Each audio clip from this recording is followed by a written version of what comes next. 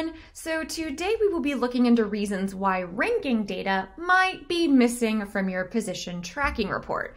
If the information about keyword positions is missing from the campaign you have just launched, first you'll want to check the settings of your campaign by clicking the wheel in the right-hand corner.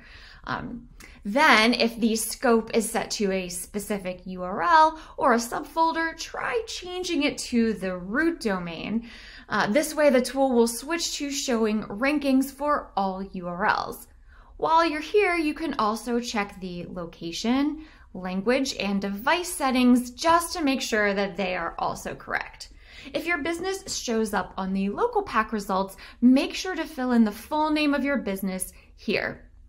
In case you still don't see any ranking data in your position tracking campaign, it could be that the analyzed website doesn't rank in Google's top 100 results for the keywords in your campaign for the chosen location.